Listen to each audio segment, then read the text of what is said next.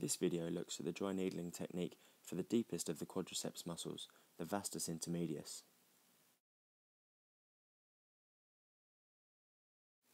Although more distal trigger points are known to occur, the main trigger point is located high up in the muscle belly. These trigger points primarily refer to the anterior part of the upper thigh.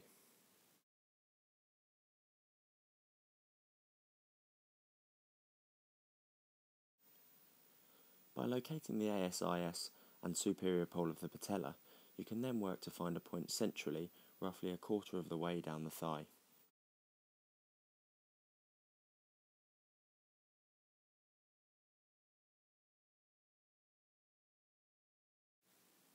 This area, distal to the greater trochanter, should then be palpated for the specific location of the trigger point taut bands within the Vastus Intermedius.